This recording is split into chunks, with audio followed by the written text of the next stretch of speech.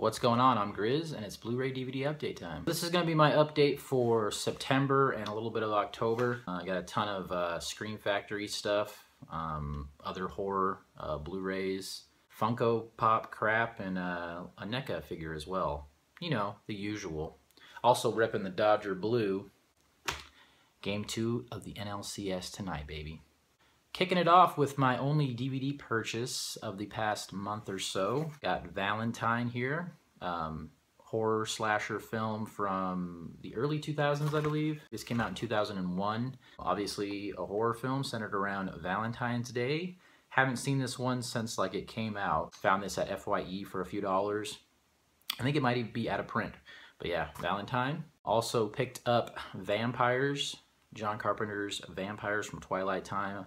I thought this was already out of print because it wasn't available on Screen Archives for like a couple months, and then I was on Facebook and Twilight Time announced that they only had a few hundred copies left and they lowered the price to $24.99, so I decided to pick it up before it skyrocketed on eBay. Badass film. James Woods, I think it's Daniel Baldwin. Killer in this film. Comes with a little insert here. Disc art. Does have some internal artwork.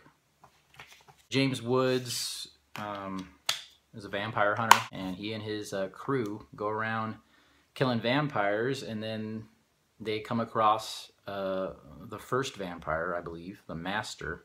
So it's like their mission to kill this bastard. No real special features. Twilight Time doesn't really hook it up. They got a original like featurette that I watched, and then there's also an audio commentary by John Carpenter. But yeah, vampires. This was on sale for like $9.99 on Amazon. 7 films for $9.99 plus the digital copies, so I had to pick it up. I figured that I'm not really losing out on much money with that. Saw the complete collection. I've seen, I think, the first 3. It's been a while, so for a cheap price, I figured I'd pick it up and then yeah, check them out in the month of October.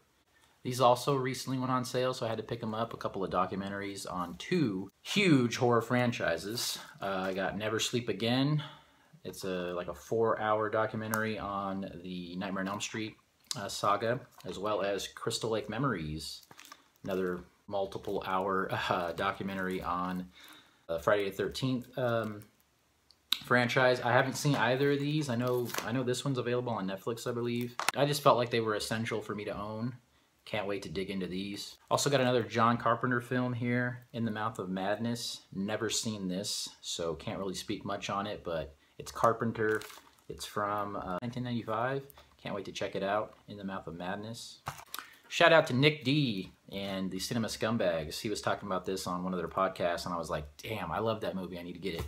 Idle Hands on Blu-ray here. Haven't seen this one in a bit as well, but what I remember, good horror comedy.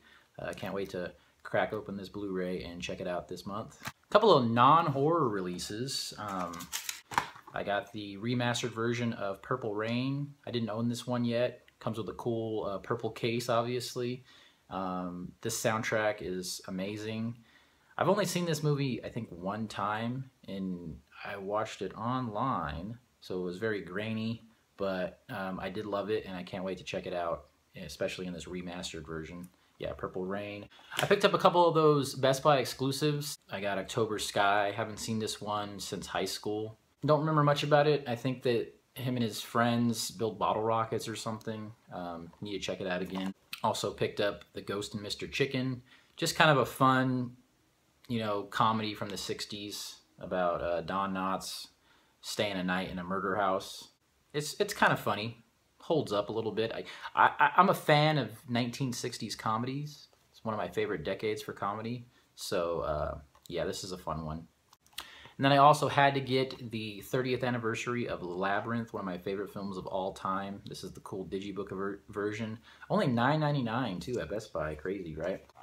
This also has, I think, a new transfer of the film, as well as a few special features that are new to this release. Reordering Time, looking back at Labyrinth, The Henson Legacy, Remembering the Goblin King, so probably a featurette on David Bowie. A Labyrinth Anniversary Q&A and a theatrical trailer, along with, I think those are probably previously released features. Also has a digital copy, so Great deal for $9.99 with this cool artwork. I love this original like theatrical poster artwork. Awesome release. Got another like early 2000s slasher here, Urban Legend. I got this off Amazon for I think $14.99. I also thought this one was out of print, but it looks like they've been selling them again on Amazon.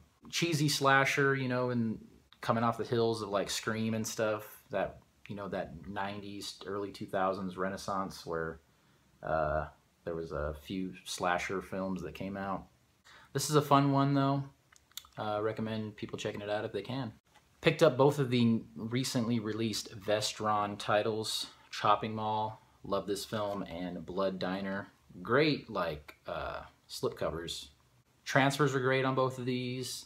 They also have documentaries like with interviews with cast and crew and stuff like that. So they're kind of expensive, but if you're into these films, I would definitely recommend them. So yeah, Chopping Mall and Blood Diner. Shout out to Blu-ray Outlaw. Totally picked this up because of his recommendation. I know he loves this film, Krampus. This one was on sale, I think, for $9.99 at Best Buy. Had the slip. Figured I'd pick it up. Haven't seen it yet. Don't know what to expect, really. I'm not sure if this is an anthology film or what, but I'll probably check this out during Christmas time. Another 90s horror comedy, Buffy the Vampire Slayer. You know, the original film that spawned television series, which I never really saw, but I was always a fan of this film, and I had to finally pick it up at a cheap price on Amazon. Buffy the Vampire Slayer. Has a sweet cameo by Pee Wee Herman, too. Now we're getting into my Scream Factory haul here. Found this one at FYE for, I think it was like $12.99. The Howling 2. I've heard some mixed things about this. Some people say it sucks, but cool artwork nonetheless. Looks like it's got quite a bit of special features for a non-collector's edition. It's got 2 audio commentaries, an interview with the main actor, interview with the main actress, Sybil Danning. It's got interviews with special effects artists and theatrical trailer and still gallery. There's the disc artwork and then also reverse artwork. Pretty spooky. Looking forward to checking this one out. I'll probably do a double feature with the original before Halloween's over. Found these ones at FYE as well. Essentially got both of them for about $20 a piece, so not bad. The Tales from the Crypt films, Demon Knight and Bordello of Blood. I believe these came out 1 year after each other, so I think this was 95 and 96. I was a fan of these back in the day. My cousin actually had both of these on VHS, so we would watch them quite a bit. Demon Knight's good. Decent cast. You got Jada Pinkett Smith, Billy Zane, and William Sadler. Tons of cool like gore and stuff in there. Awesome slipcover. 2 audio commentaries. The making of Demon Knight, panel discussion, stuff like that. Here's the original cover there. 90s throwback. My personal favorite of the 2, Bordello of Blood. Great horror comedy about vampires who live in a mortuary. It's like a whorehouse, but lots of nudity. Dennis Miller is great in this.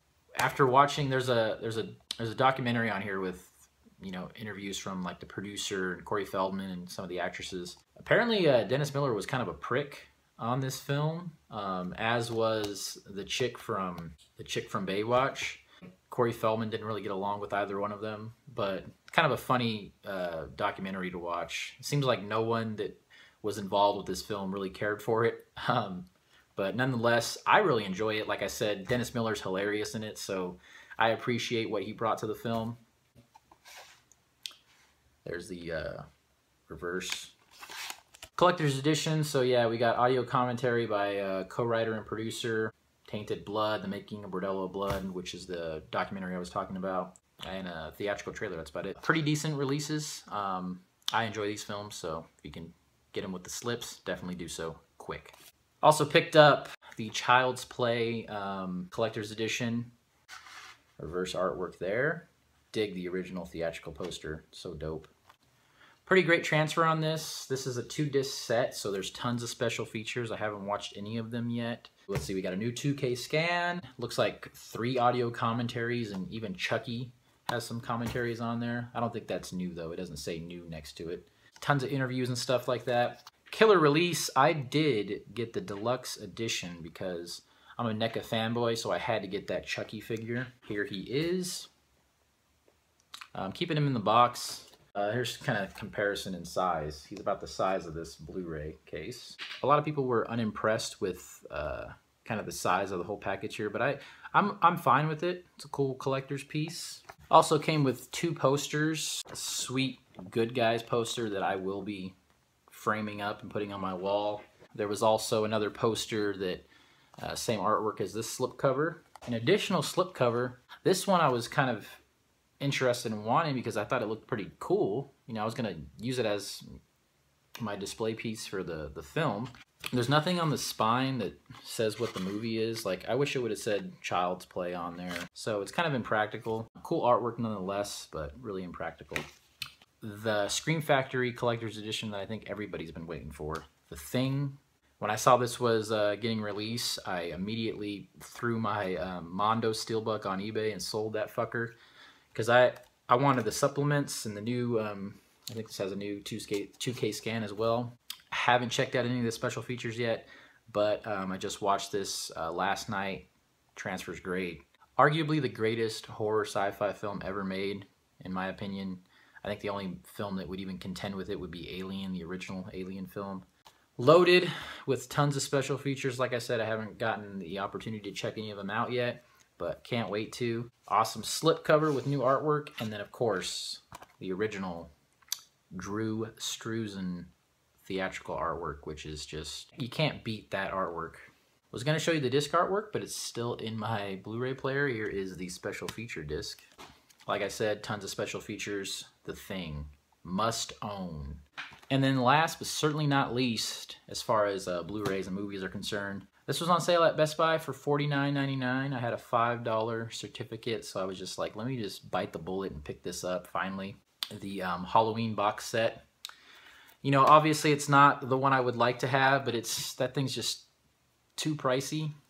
I already had the first 3 on Blu-ray. I plan on selling this thing on eBay. Might keep my my other Scream Factories of Part 2 and Part 3 because I have the slipcovers, and those are like 2 of my favorite Scream Factory releases. But actually, I haven't seen any of these past Part 3. I saw H2O like in theaters, but haven't seen either of the remakes, haven't seen Resurrection, haven't seen 4 and 5 and 6. From what I've heard, they're not very good. I felt like, as a horror fan, I needed to finally own this entire franchise, so yeah, picked up this one. Lastly here, I picked up a couple of Funko Pops, Hot Topic exclusives. These were the blind box exclusives that they came out with. I just picked them up on eBay because I don't care for buying a bunch of blind boxes just to get the 2 that I want. I pay a little extra, but oh well. Had to get Jason Voorhees, obviously. The Roy figure, pretty awesome. If you saw my last video, I picked up the Alex DeLarge figure from Clockwork Orange. So they have the masked version of him. I figured it was going to be an exclusive, and it was. He was the Chase figure as well, so he's a little bit more limited. Really awesome, had to get him. There's the other one, which I also have up on my shelf with a few other Clockwork Orange figures, so he's going to go great. Finally complete the set of, you know, the recent Funko Clockwork Orange figures that they put out, so had to complete it. That'll do it, guys. Quite a bit of stuff. Hope you guys stuck through the entire video, but yeah, go Dodgers.